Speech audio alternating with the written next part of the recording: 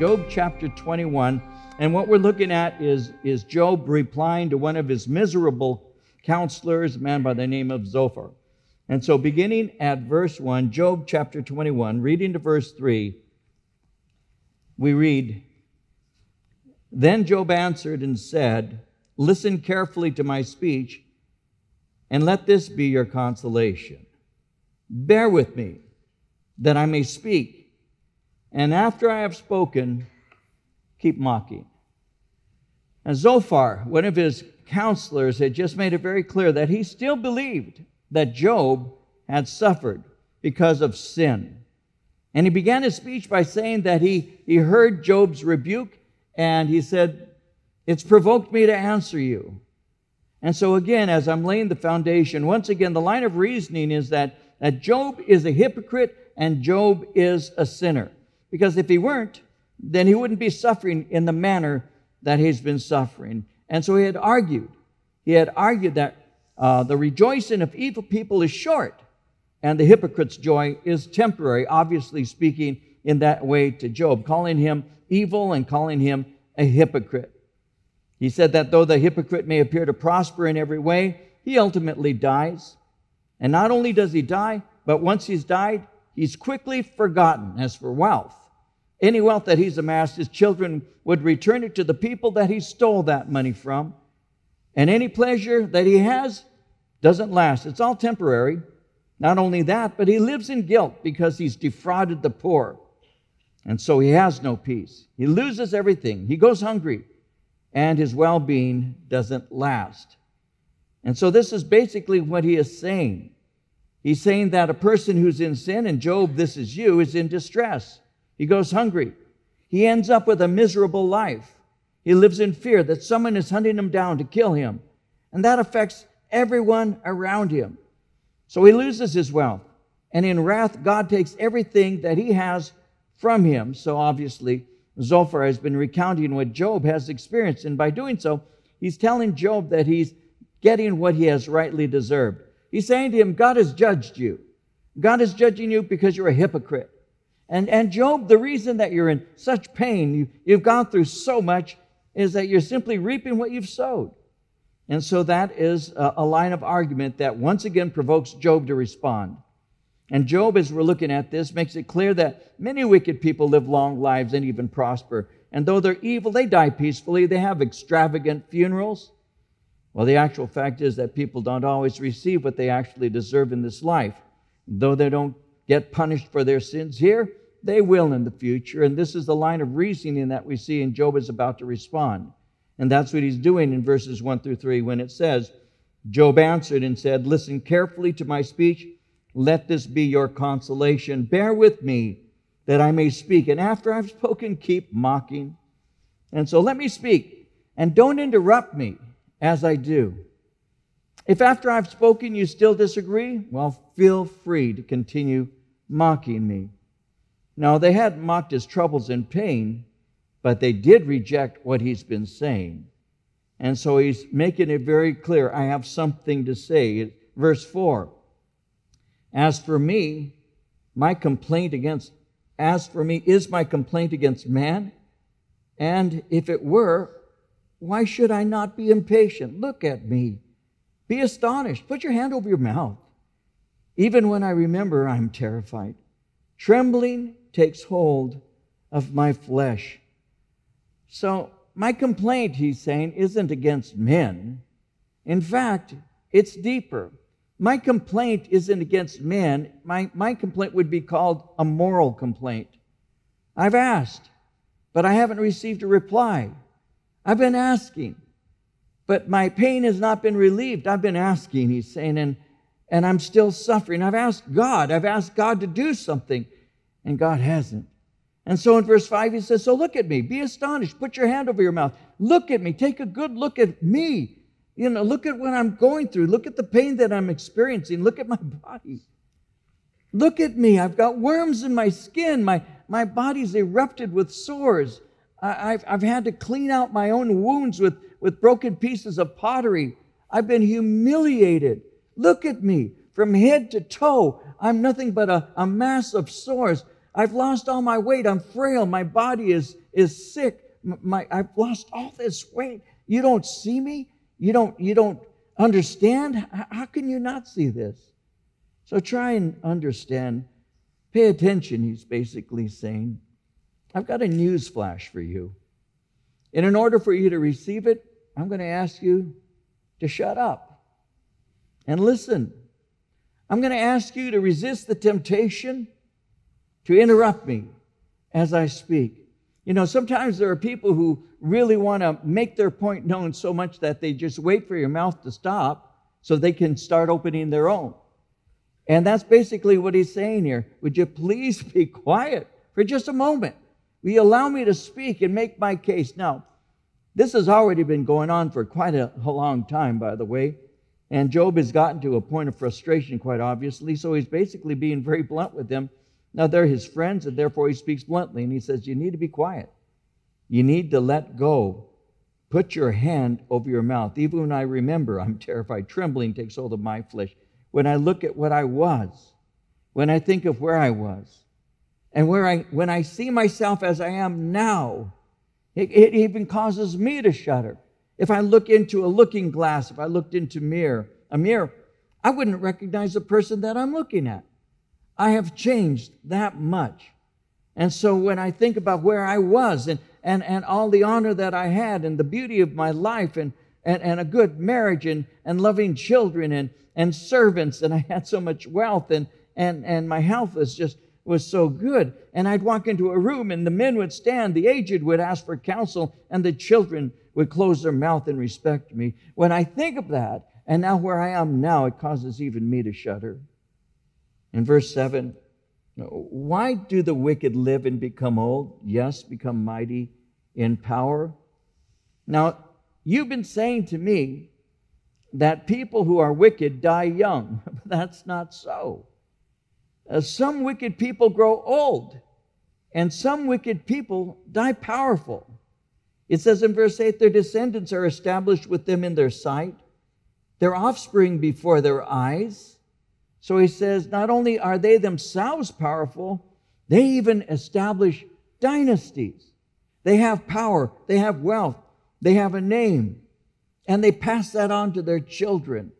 That's what they do. They establish dynasties. In Psalm 17, verses 13 and 14, the psalmist said, arise, O Lord, confront him, cast him down, deliver my life from the wicked with your sword and with your hand from men, O Lord, from men of the world who have their portion in this life, and whose belly you fill with your hidden treasure. They are satisfied with children and leave the rest of the possessions for the babies. And so that's what he's saying. There are wicked people who oppose God. You'll see more of this in just a moment. But they die prosperous. They die with a good name. They leave their legacy behind. Their children are inheriting their wealth. And so they're established. In verse 9, their houses are safe from fear, and neither is the rod of God upon them. They may be ungodly, but they live in peace, and they live in security. Now remember, there are a couple of men that have been speaking to him. One is Zophar, as we're looking at his response to him, but Bildad also. And both of them had said that the ungodly live in fear and that they have no peace. Well, Job says notorious sinners don't always live in peace and security. They don't. The fact of the matter is, in Isaiah 48:22, the scripture simply says, there's no peace, saith the Lord, for the wicked. In Romans 3:16 and 17, speaking of the unrighteous, it says, destruction and misery are in their ways, and the way of peace they have not known. Well, the argument was their houses are safe from fear, neither is the rod of God upon them. They're ungodly, living in peace and security. Well, that's not always true. When it says in verse 9, neither is the rod of God upon them. The rod, when you read in your scriptures and uses the word rod, like thy rod and thy staff, they comfort me. The word rod can speak of various things. A rod could be a short-handled club that was used for defense. But there's also, the rod is also used as a symbol for authority and protection. It even speaks sometimes of chastisement. So it has various meanings, and here the rod of God would be speaking of the chastening that the Lord brings. And so in Psalm 89:33, it reads, I will punish their transgression with a rod, their iniquity with stripes. In other words, they appear to get away with everything. God never punishes them. There are a lot of people who appear to get away with everything. Sometimes I've wondered over the years myself and say, how do you get away with that? How do you do that and not have a conscience at all? How does that work? Well, Job is simply speaking of a common fact, that's a fact. They appear to get away with everything, at least in this life. And he starts speaking about this in verse 10. Look at how he says, their bull breeds without failure, their cow calves without miscarriage. They send forth their little ones like a flock, and the children dance. And so even though they're wicked, they still can become rich. They still can become prosperous. When it says in verse 11, they send forth their little ones like a flock, the children dance. In other words, they have many children and they're all happy. In verse 12, he goes on to say they sing to the tambourine and harp, rejoice to the sound of the flute. They spend their days in wealth and in a moment go down to the grave. And so their homes are filled with music. Their homes are filled with joy. They dance. The musical instruments mentioned here would be instruments that would evoke energetic music. So he's saying they spend their days in wealth, and in a moment they go down to the grave. They spend their life living with pleasure and die quickly. They have a peaceful and happy existence, and in the end, they die in peace. So after thinking about this in Psalm 73, 3 and 4, the psalmist had said, I was envious of the boastful when I saw the prosperity of the wicked. He said, there are no pangs in their death, but their strength is firm.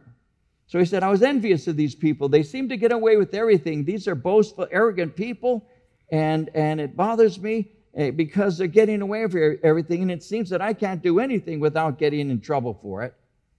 But after thinking about this, the psalmist came to a different conclusion, because in Psalm 73, 16 and 17, he says it. He said, when I thought how to understand this, it was too painful for me until I went into the sanctuary of God, and then I understood their end. They may seem to be living with prosperity and joy, the children, having a great life too, but they all have to stand before God. We'll be seeing that in just a moment in more clarity. I understood their end. They're going to stand in judgment. Verse 14, they say to God, depart from us. We don't desire the knowledge of your ways. Who is the Almighty that we should serve him? What profit do we have if we pray to him? Indeed, their prosperity is not in their hand. The counsel of the wicked is far from me. So they say to God in verse 14, depart from us. We don't desire the knowledge of your ways. We don't want anything to do with you. In spite of all their advantages, they want nothing to do with him. They don't want anything to do with God or his ways, the things that they should know in order to live a blessed life. They're not interested. It's like what it says in Psalm 10, verse 4, the wicked in his proud countenance doesn't seek God. God is in none of his thoughts, and that's true. See, one of the disadvantages of being wicked and wealthy is you begin to rely on your wealth to the degree that you don't need your God. And so you say to God, I don't need you. Depart from me. I have no desire for you. I don't want to know you, and I don't want to know the things that you would have me to do. I don't want to have your ways exposed to me. I'm not interested in those things. Not only that, notice verse 15. Who is the Almighty that we should serve him? And what profit do we have if we pray to him? What do we gain by serving God? You see, when a person has material abundance, their hearts can swell with pride. So what profit is there in serving him when I already live in pleasure and when I already live in wealth? Why should I pray for him to guide me? And why would I ask for his help? I've already gained all of that. I already have that. I haven't needed him all this time. Now, Jesus had spoken of this kind of attitude. I've mentioned it recently. But in Luke chapter 12, verses 19 and 20, let me refresh your memory. This rich man had said, I will say to my soul, soul, you have many goods laid up for many years. Take your ease, eat, drink, and be merry. But God said to him, fool, this night your soul will be required of you, and then whose will those things be which you've provided? Who's going to inherit the things that you leave behind? Because you're leaving them all behind. And so, one of the things concerning wealth that is a real temptation is for us to rely on it. And when you begin to rely on your wealth and your ability to pay for your own way, for your own medical care, for everything else, that can be a trap. And we'll see a little bit more of that in a little bit. When I was in Biola, I was taking a class, a missions class. And the professor was an experienced missionary, and he had spent time on the field in South America. And he was sharing with us one day, and he said to us as students, he said, when you have a headache, what do you do? What do you do? Well, we all know what we do. So the answer to that question was, well, I go to the medicine cabinet or wherever, and I get an aspirin, or I get something, a Tylenol, whatever, and I take it. He says, I've been on the mission field. He says, I go to places where they don't have aspirins, they don't have Tylenol, they don't have things like that at all. Now what do? He says, you know what the Christians there do first and foremost? Because they can't rely on something else, they rely on the Lord. And so if they have a headache, they take their headache to the Lord, and they ask God to please heal their headache. But we Americans, and it's not as if it's a sin in and of itself. I don't want to come off that way.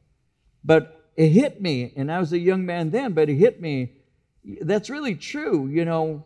I ask myself even to this day, on occasion I'll actually do this, but I ask myself even to this day when I have a headache, what do I normally do? Well, I ask my kid to leave. No, if I have a headache, what do? Well, I'll go into the medicine cabinet, and I'll pull out a couple of Excedrin or whatever, and I'll eat them. And I see that as a gift from God, because medicine can be used in that way. But there have been times in my life, and in yours too, when we didn't have any medicine. It wasn't available to us. What are we going to do? And then lo and behold, I just asked the Lord, please, God, would you please, I know this is a minor thing to you, and I know, Jesus, you've gone through a lot more than a headache, but Lord, it is debilitating right now. It does hurt. Would you please help me? See, I've discovered in my life it's easy for me to rely on other things, and that's just something for a headache. Well, Jesus taught us, and he said in his prayer that he taught us, give us this day our daily bread. Because the fact is, as we Americans, maybe we need to remember that. Jesus was saying, he didn't say, give us this month our monthly bread, give us this day our yearly bread. He said, give us this day our daily bread. What does that mean? Teach us to live day by day depending on you. Every day depending on you. Why? Because it's easy for me to depend on other things.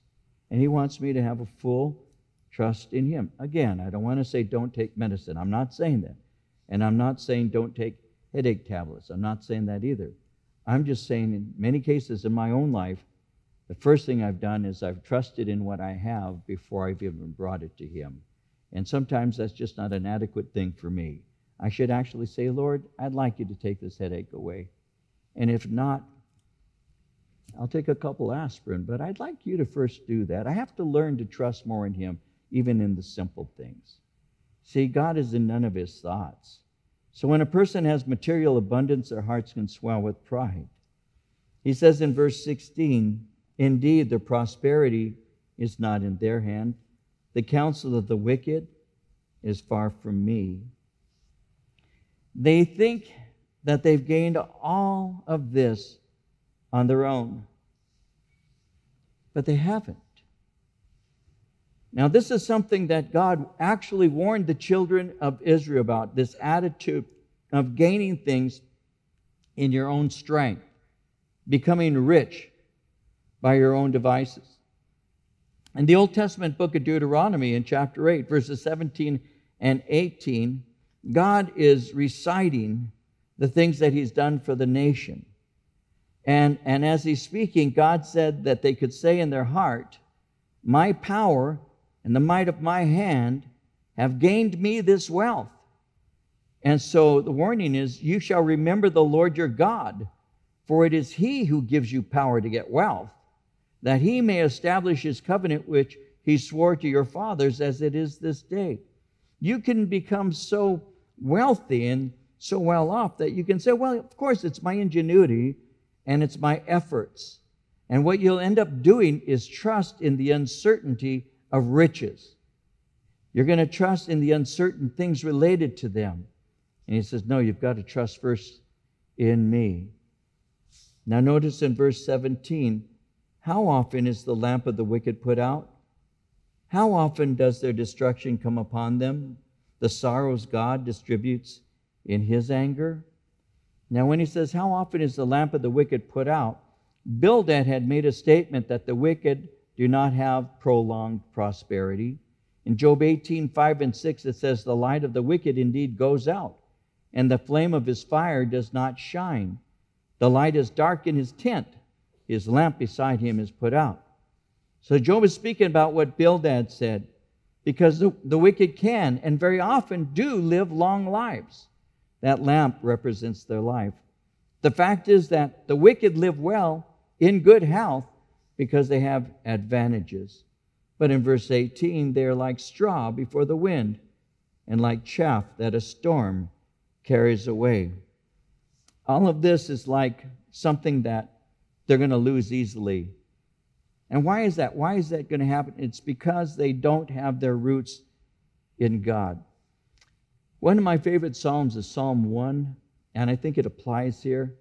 In Psalm 1, verses 1 through 4, listen to what the psalmist said. Blessed is the man who walks not in the counsel of the ungodly, nor stands in the path of sinners, nor sits in the seat of the scornful. But his delight is in the law of the Lord, and in his law he meditates day and night. He shall be like a tree planted by the rivers of water, that brings forth its fruit in its season, whose leaf also shall not wither, and whatever he does shall prosper. And then he goes on to say this, the ungodly are not so, but are like the chaff which the wind drives away. When he speaks concerning this tree planted by the rivers of water, I was in South America and taking a walk past a small river. And on the bank of the river was a row of eucalyptus trees. And eucalyptus trees, can grow very tall, as we know. But these were unusually large, and their leaves were filled with these leaves and all. And I was noticing that, and I thought of this particular psalm when it speaks about a tree planted by the rivers of water that brings forth its fruit in its season, whose leaf also doesn't wither. And I realized what the psalmist was talking about, because those eucalypti were there next to a river, and their roots had dug down into a water source that kept them constantly irrigated. And as I was looking at that, I began to say, so that's what you're wanting for me, Lord, is to remember, one, that in the nation of Israel, it's a very arid nation. If you've been to Israel, you know this. If you haven't been, you might be surprised if you go someday to see that it's really a dry place. It's very dry. There are some areas that there are plains that have grass and flowers and things like that. But much of the country in many places is very dry. And the further east you go past and towards the Jordan, and even past the Jordan, it's a lot of desert and wilderness. And you have an opportunity when you're driving down from the north to the south. We actually skirt the border of Jordan, and you'll be coming down. And as you're coming down, you'll see that there are areas that are watered, that are fruitful, but there are areas on the other side that are not being watered by the people of Jordan, and it's just dry and barren. And you get to realize that when the psalmist was speaking about this, he was speaking about the way it is, the climate in Israel. And he's saying that everywhere you go, you can see shrubs and brush and all, but when you have trees that are planted next to a river, these are the trees that blossom and they grow and they're fruitful. And that's another lesson you learn by being in the land where the Lord is saying, in a dry and thirsty place, I have provided water for you. So have your roots go down deep into me so that I can constantly irrigate you, feed you, replenish you, strengthen you, and you can produce fruit as you do so. Well, the ungodly are not so, the psalmist said. They are like chaff which the wind drives away. They don't have this fruit. They don't produce these things. And so they're like straw before the wind. They're like chaff that a storm carries away. There's no substance to them. Verse 19, they say, God lays up one's iniquity for his children. Let him recompense him, that he may know it. Let his eyes see his destruction. Let him drink of the wrath of the Almighty. For what does he care about his household after him, when the number of his months is cut in half? And so you may think that not only is the wicked punished, but his children are too. You said it will go ill with him who is left in his tent. The increase of his house will decrease, but that's not always so. A better thought would be, let the wicked man suffer for his own sins. Why should children be penalized because a father doesn't have it together? Can anyone, verse 22, teach God knowledge since he judges those on high? Who can figure God out? Who can instruct him? When's the last time God sent you a text message asking for advice? I'm considering doing something, but I'm not sure. Can you kind of advise? No, of course he doesn't do that. Who can figure him out? God's ways are deeper than our ways. If God didn't determine to reveal himself to us, keep this in mind, please. If God didn't determine to reveal himself to us, we would never find him. If God didn't choose to reveal himself, and he did so in the most full way through Jesus Christ, by searching, we would not find him. Because if God determines to hide himself, no one could find him. So what God has chosen to do is God has chosen to reveal himself. He took upon himself human flesh. In the Old Testament, God revealed himself in a variety of ways. He did it through prophets. He did it through signs and wonders. He did it through angelic visitation. He did it through the giving of the law. There were a variety of ways that God determined to make his ways known to men. He did it through signs. He did it in a variety of ways. And when you read the Old Testament, you'll see that God is disclosing himself. He's a God who discloses himself. And as he is doing so, you discover that God has given plenty for man to understand that there is a God. He has given to us a conscience. The conscience that we have can either accuse us or excuse us. All a conscience really is, it's a moral barometer. It's a way for us to choose what we think is right and wrong. But the problem with the conscience is the conscience can actually make excuse for evil.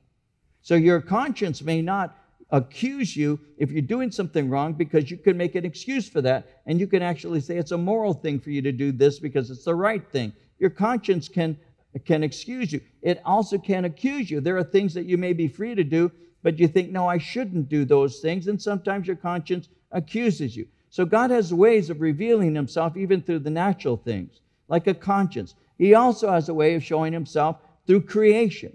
So any man could look, any person could look at, and they can see the wonders of creation. And as they look and they consider the heavens and consider the miracle of a child being born, and these kinds of things can awaken them to the fact that there's a great design. There's somebody who has done this. It's somebody beyond us. And so your awareness of conscience, I'm a sinner, and your awareness of creation, there's something greater than me. Like the writer of Hebrews says, every house is built by some man. He who built all things is God. There's a great architect. There's a great designer. There's a moral law within me. I violate it, or I live with a clean conscience. These are things that God uses that are natural ways for us to know. But the greatest thing God has ever done is he's revealed himself. So he did through a variety of ways, but the New Testament says in these last days, he revealed himself by his Son. So Jesus Christ, the Bible teaches, took upon himself human flesh, and he dwelt amongst us. And John says we beheld his glory, the glory of the only begotten Son of God. And so they saw God in human flesh. And so God, in the Old Testament, revealed himself in a variety of ways that Job would be aware of, that there were things that spoke concerning the reality of a greater, of an other. And in the New Testament, we have the joy of knowing who that one is. We know his name, and it's Jesus Christ. And so as you come to realize that there's a God, there's another thing you begin to realize is that he's greater than you. And that's why the question in verse 22 is asked, can anyone teach God knowledge since he judges those on high? Who can instruct him? Who can teach him? In Romans 11:33 and 34, Paul said it like this. He said, oh, the depth of the riches, both of the wisdom and knowledge of God. How unsearchable are his judgments, and his ways past finding out. Who has known the mind of the Lord? Who has been his counselor? Notice how he says in verse 22, he judges those on high. When he says he judges those on high, God judges righteously, God judges impartially, and God can judge angels, and God can judge human beings. In the book of Jude, verse 6, it says, the angels who did not keep their proper domain, but left their own abode, he's reserved in everlasting chains under darkness for the judgment of the great day. And God can judge, and God's righteous. He's perfect. There's not a thing wrong with him. He can judge in a righteous way. He knows everything from the beginning to the end, and the end to the beginning. He knows everything, and thus he judges in righteousness. And no matter how important a person is, and no matter how powerful on earth he may be, God still is the judge.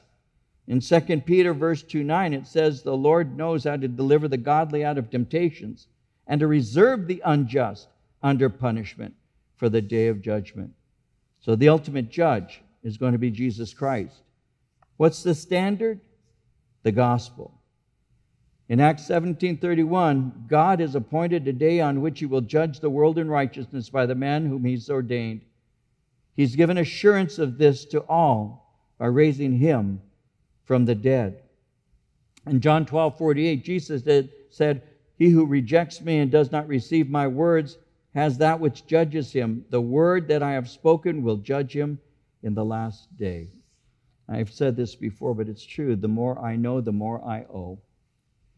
There is a time when I didn't know things of the Lord. I didn't know his gospel. I didn't know those things. I had little knowledge of it, and by that standard, I would have been judged. But the more I know, the more I'm responsible for. And so if I were raised in a church, and I heard Bible study after Bible study, if I had a home where my mom or my dad gave me devotions, the more I know, the more I'm accountable for later on. And so in the end, that person will say who doesn't receive Christ has more to account for because he had a greater standard of accountability. And so Jesus is saying that the standard is his word. And so you've heard the Bible. What did you do with it is really the question. And Jesus said, he who rejects me and doesn't receive my words, well, has that which judges him. And he says it, the word that I've spoken will judge him in the last day. And so the more I know about the things of the Lord, the more I'm held accountable for. And even one Bible study, even like this, there may be some watching right now who aren't saved. This Bible study, if you're still with us at this point, this Bible study is something that is giving you information about the ways of God that you later will be accountable for. In verse 23, he says, one dies in his full strength, being wholly at ease and secure. His pails are full of milk. The marrow of his bones is moist. Another man dies in the bitterness of his soul, never having eaten with pleasure, while they lie down alike in the dust, and worms cover them. That's a nice picture, isn't it? In life, there are many inequities. The only thing that both rich and poor share in is the fact that both of them will die. He says in verse 23 and 24, one dies in the state of health. He dies in prosperity. He dies with strength. And he stays that way. He had advantages his whole life, and he grew to be strong and remained strong until it was time for him to die. And he's saying, well, this man dies without any pains in his body, without any brittleness in his bones. Well, in verse 25, another man dies, and he dies in the bitterness of his soul. He never even had a meal with pleasure.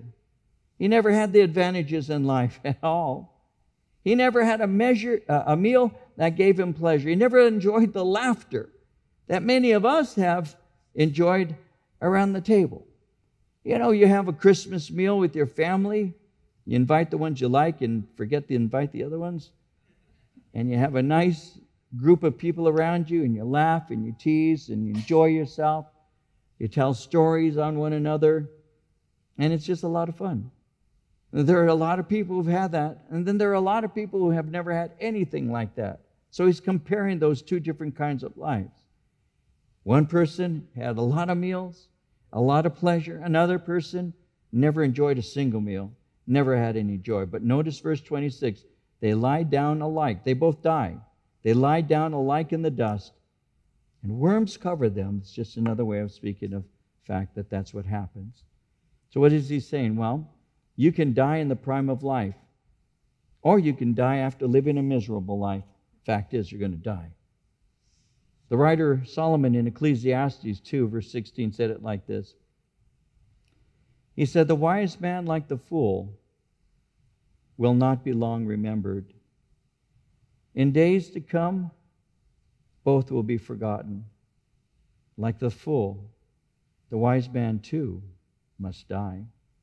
Later on in Ecclesiastes in chapter 9, verse 2, he said, all share a common destiny, the righteous and the wicked, the good and the bad, the clean and the unclean, those who offer sacrifices and those who don't. As it is with the good man, so with the sinner. As it is with those who take oaths, so with those who are afraid to take them. There's one thing that they both encounter. They both die. And that's what he's speaking about. They lie down, verse 26, alike in the dust. Worms cover them. So, can anyone teach God? No. Well, look at this. One dies in full strength. The other dies in bitterness. What do they have in common? They die. And look, verse 27, I know your thoughts and the schemes with which you would wrong me. For you say, where's the house of the prince, and where's the tent, the dwelling place of the wicked? Have you not asked those who traveled the road? And do you not know their signs? And so, I know your thoughts. Look, I know how you think, and I see how you reason. And to be honest with you, I can see right through you. You're speaking of wicked men. You're speaking to me of hypocrites. And you're making your comments general. But in reality, I know who you're speaking to. You're speaking to me. And in speaking of me in the way that you haven't comforted me. You've only harmed me. You've injured me. He says in verse 28, he speaks of the house of the prince. Where is the house of the prince? Where is the tent, the dwelling place? Now, in that, you have to understand that he may very well be speaking about Job's eldest son, the house of the prince. The tent of destruction that he speaks about would be Job's family dying. And so as he's speaking concerning this, he's making a point that I know you're speaking about my family, and I know you're speaking of complete loss. But he goes on in verse 29 to say, have you not asked those who travel the road, and do you not know their signs?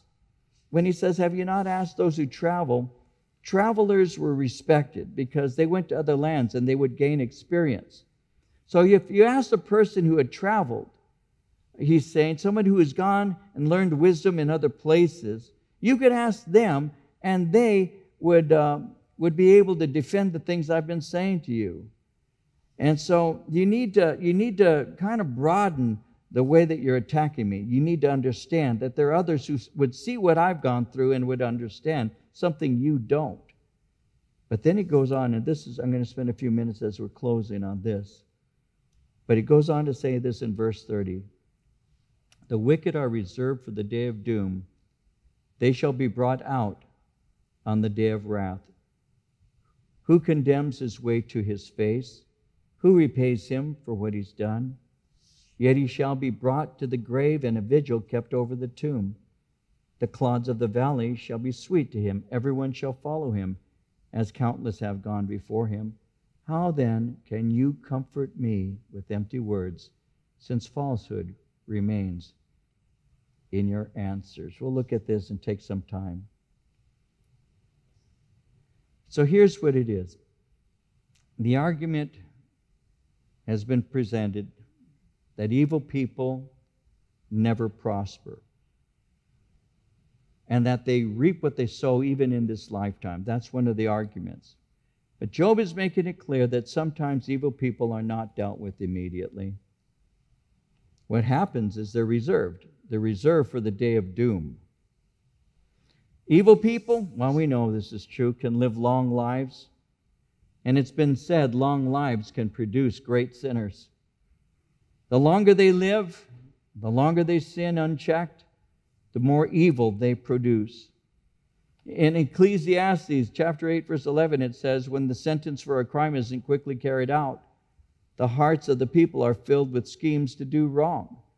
These people never really repent. They never seek the Lord. These are the people he spoke earlier of who say, what profit would it be to me to pray for God? I've done all of this with the strength of my own hand and my own ingenuity. And they can live a long time. They can become almost obscenely rich. They have nothing but advantages. They drive the nicest cars. They live in the nicest neighborhoods. They have the nicest homes. They eat the best meals. And then somebody else doesn't get a break in their life at all. And it could appear that that God is unjust in allowing one person to seem to profit so much and the other to seem to go through so much. So you can't really judge that person by what they have. And you can't say that the rich person is being blessed by God and the poor person isn't. You can't make that claim. He's saying, look, there are people who live long lives. And in our day, even today, in some people's lifetimes, there are those who don't know the Lord and care about Him, and they can receive good things. But here's the key, and this is basically what we'll look at for a moment. The things that they gain don't go into eternity. They don't last. People can see evil and get discouraged because sometimes, guys, it's true. Sometimes it seems that evil goes unchecked. Like they're not getting, there's no justice. Well, instead of discouragement, believers can be spurred on to love and good works. Instead of us thinking, these sinners, they ought to get what they have coming to them. And sometimes I have to be honest with you. There are times when I think, Lord, how come you don't deal with them? How come you don't? And then I remember, because He didn't with me either. And He gave me time to repent. He gave me space to repent.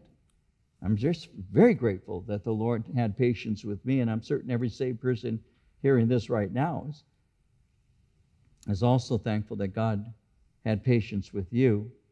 And what the Lord would have me to do is to learn to pray for those people because they need Him. But you know what? What happens is, though they may not get judged immediately, they are reserved. Notice verse 3 again, 30 again. They are reserved for the day of doom, and they shall be brought out on the day of wrath. They may not get their judgment here on earth. They may not receive, that kind of punishment while alive, but ultimately they don't get away with it. I'm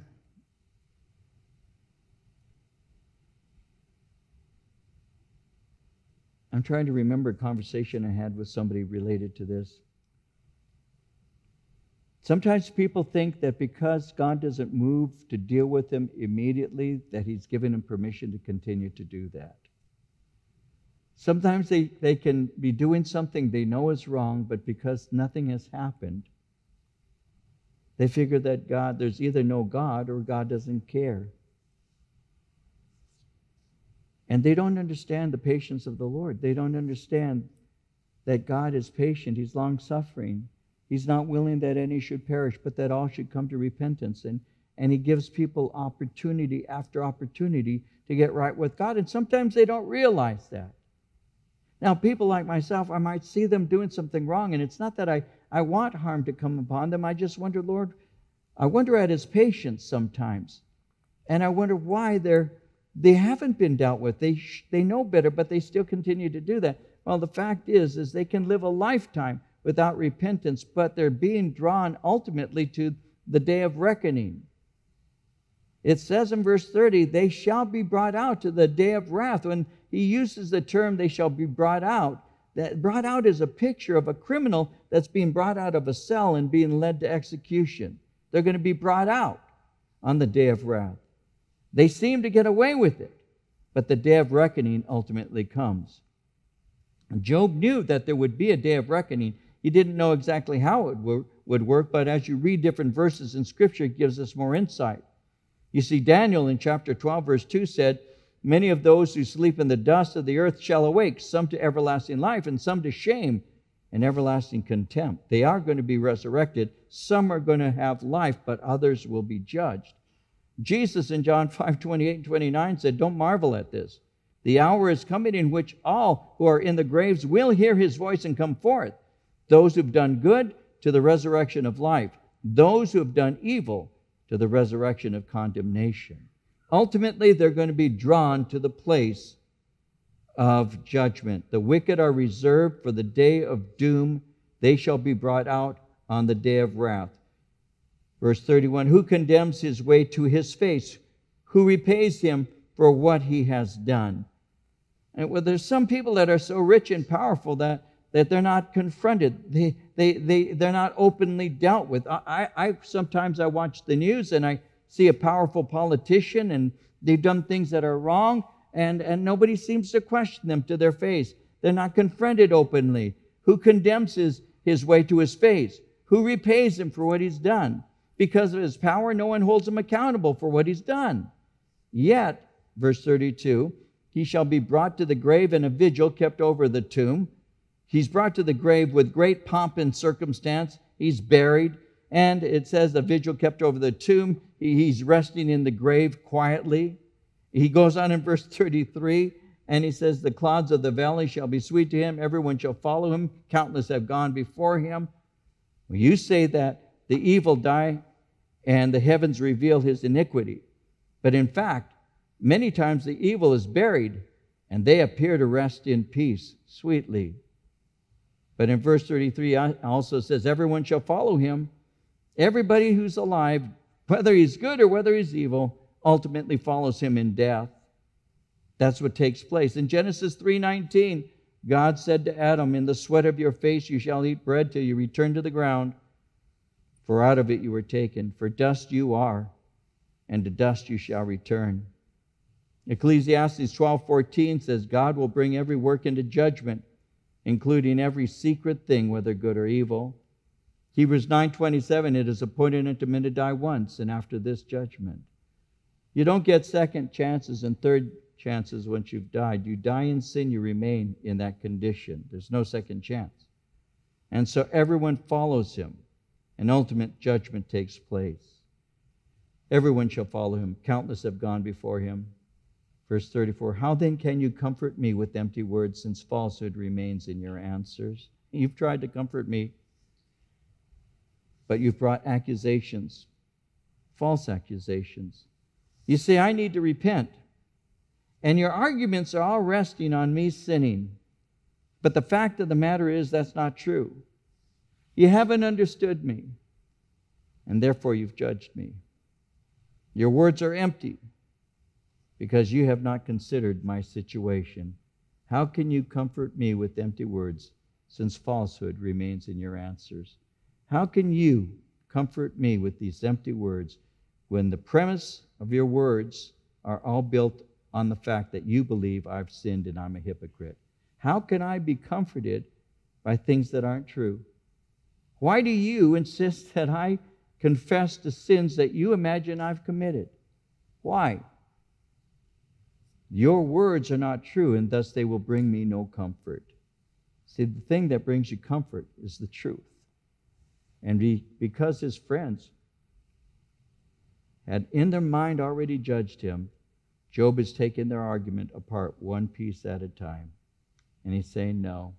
He's saying, you say that evil people are judged here on earth quickly. I say there are plenty who have lived long lives. They die. They even leave things behind for their children. And it never appears that they ever paid at all. But ultimately, that person comes to judgment, stands before God. And God is the righteous judge who judges them for what they've done. So it may not appear that they have been dealt with here on earth, but there is a judgment coming in the future. Nobody gets away with the life that they've lived without speaking to the Lord about it. Everyone stands and gives an account of himself to God. So in the fact that you're telling me that I'm a sinner and reaping what I've sown, you're giving me false words because I haven't sinned in the way that you're saying. And ultimately, the fact is, God is my judge. He knows my case, and I'll continue presenting my case to Him. And so what does that do? Does that speak to them and make them say, yeah, you're right? No, we'll see next week. Eliphaz the Temanite answers and says, and goes off again. Boy, what good friends Job had.